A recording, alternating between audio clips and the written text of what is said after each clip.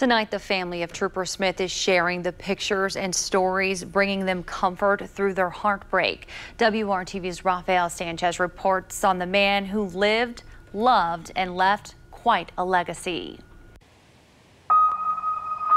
Cheering on Notre Dame, or hanging out with his band of brothers among the places that Aaron Smith was at peace.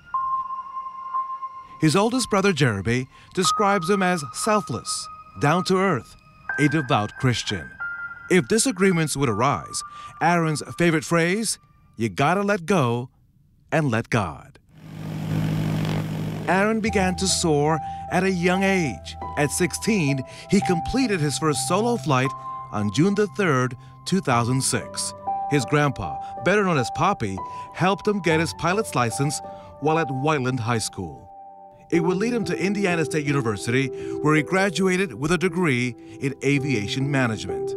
Aaron enlisted in the Indiana National Guard to serve his state and country and to help pay for his education, and to honor the memory of his best friend in high school, Jim Waters, who died in Afghanistan in 2011. He met his wife Megan, the love of his life, at ISU. Aaron was big on family. The birth of his niece marked a milestone. His dad, Gary Smith, finds comfort in his early years, which included weekends full of football and the TV show Cops.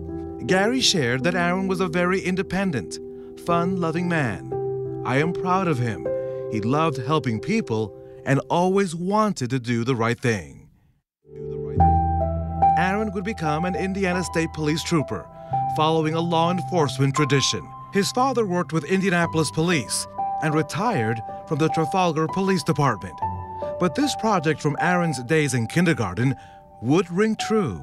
In this school assignment, he said, "I want to be a police officer when I grow up, because my dad used to be a police officer in Trafalgar." His brothers took different career paths, but every time they'd get together, they'd share common bonds. Their hellos and their goodbyes would include a kiss, a hug, and the words, "I love you."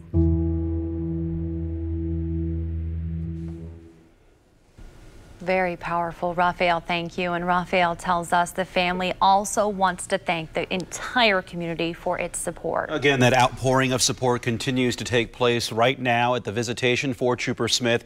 It goes until 8 o'clock at Emmanuel Church in Greenwood.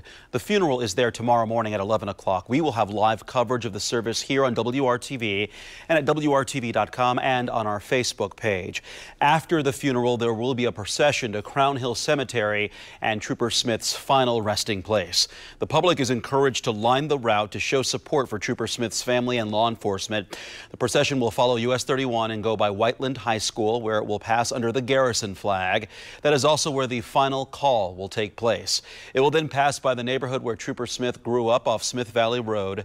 From there, the procession will take city streets through downtown Indy, traveling north on Illinois Street to 34th Street, where it will enter Crown Hill Cemetery.